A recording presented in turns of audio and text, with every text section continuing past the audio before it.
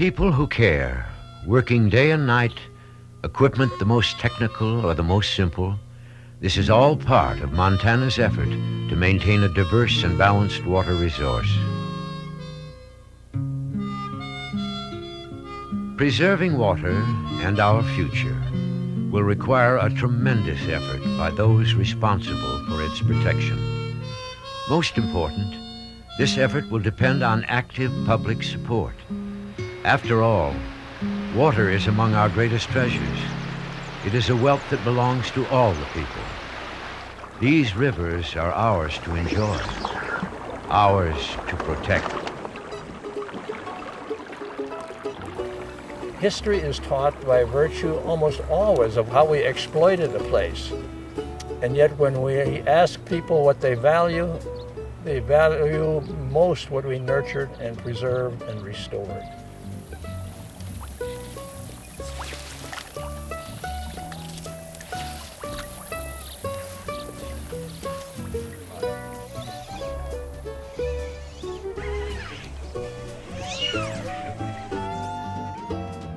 It was in the 1950s, like 1951, that the Dingell-Johnson Act passed that taxed fishing equipment to put the revenue towards fisheries research and management. That produced the first generation of biologists who were trained to critically analyze what the problems were and work towards solutions that would produce sustainable fisheries. And within a year, we were running up and down the highways with slide projectors showing the damage being done to our streams, and with a little bit of data that we collected quickly, the impact that was having on fisheries.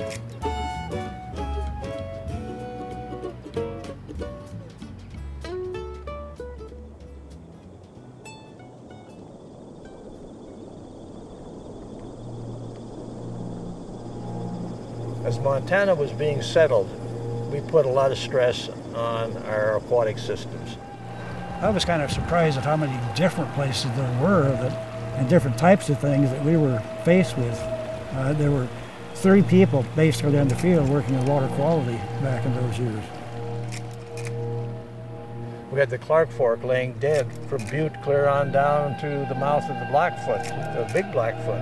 And that river lay dead for a century. The big dikes and the bulldozers and the dewatering of the river and the fish kills were a huge issue, and that's why we had to form the chapter. So we had a lot of problems, and it was not illogical that efforts to plant fish were being offered as at least something that we could do. Yeah, when they started stocking fish in the Madison, for example, I noticed there was a huge change, because all you catch is those damn planters. They put so many of them in, and basically the same thing on the Big Hole. And so it just decreased the quality of fishing considerably. When the whole river fish population project was set up, hatchery fish were actually not an issue. It was actually to have a tool to determine if we changed something, was it worthwhile.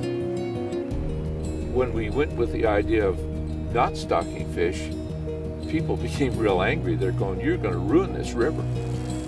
People actually threatened him with violence and sabotaged his gear. He didn't set out to change the world, but it was such a monumental change that it scared the heck out of people. It's an interesting phenomenon as a state fish biologist to really, bust your ass for the resource and then just be hated by the public. Sometimes the commission finds itself in difficult positions where the science is telling us to move in one particular direction, but the popular sentiment related to that direction is not quite there. I kind of liken it to going to maybe downtown, somewhere in West Virginia, and telling folks that the coal mine's not good for them and we ought to try a different approach to economic development. And, what they did is turn the Madison and all of southwestern Montana's fisheries into some of the best fisheries in the world. People believed, myself included, that this was the way to go. This is how you manage trout. You stock trout. If fishing got worse, stock more trout. Fishing got worse yet, stock even more trout. not a solution. I think once you have wild fish and you recognize that if you don't take care of their home, you don't have fish. So now your mind says environment is important. And I think that was a big change. Prior to wild trout management, people didn't even think about what flows were. Here was Montana Power jumping flows up and down, half dewatering the river. No one even hollered. Once you had wild fish, they changed the flow 10%, people start hollering. So that tells me that wild fish cause people to be more interested in the environment.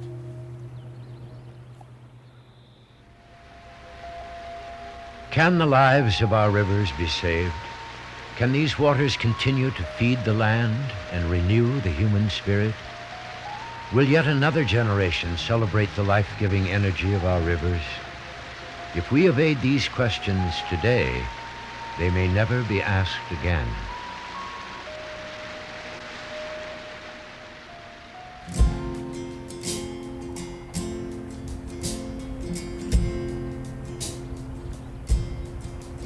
I'm Jeff Laszlo, and we're standing here on Odell Creek, which is a tributary to the Madison River.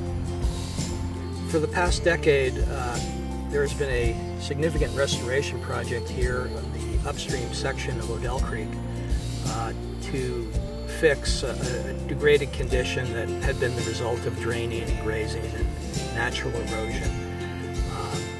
When your ecosystem is healthy, everything thrives, and that's particularly important for wild trout.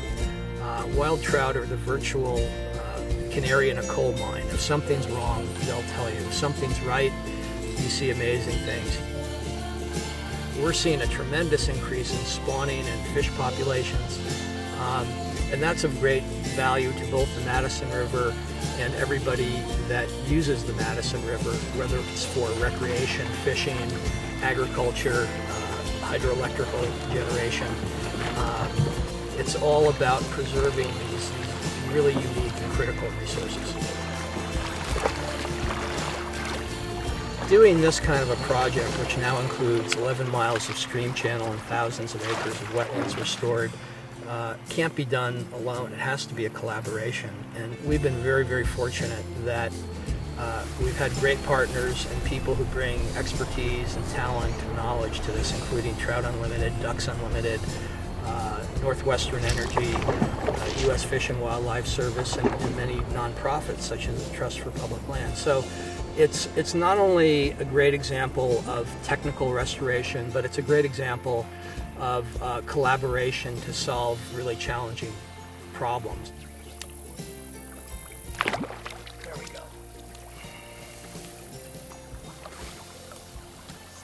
Patience sometimes pays off.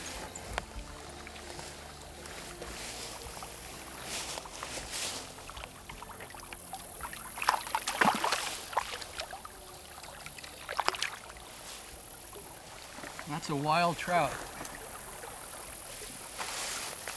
His bigger brother's in here somewhere. Yo!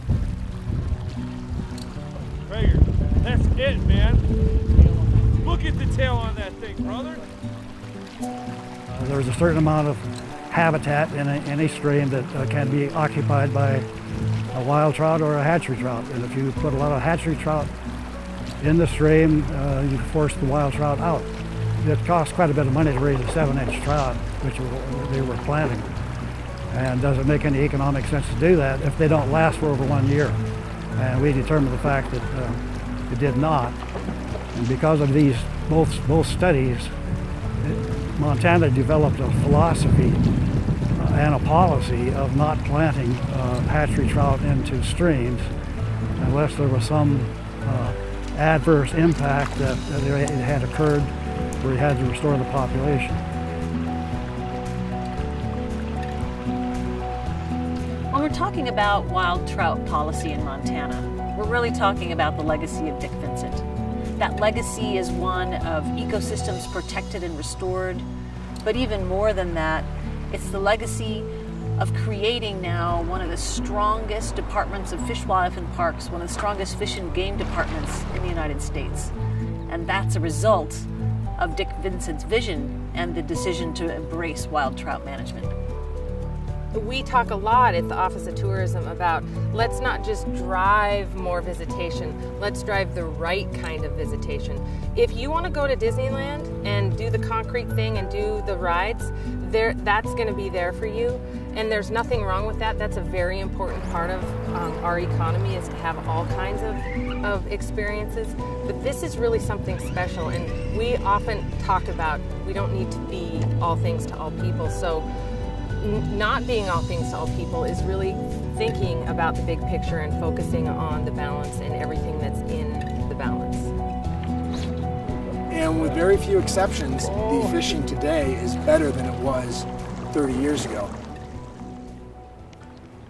The things we're working on with Trout Unlimited here in Montana really derive from that key decision to embrace wild trout management. That decision led to a whole cascade of decisions to invest in the health of Montana's streams and rivers. So it's really not an exaggeration to say that wild trout management affects every Montanan's life, whether they know about trout or not, because all of the water policy advances that Trout Unlimited has worked hard for stem from that decision to embrace wild trout management. If you look at the evolution of the angler, we initially start fishing because we like to eat fish. And we ultimately fish because we want a relationship with nature. And we go to wild fish because we want that relationship to be honest.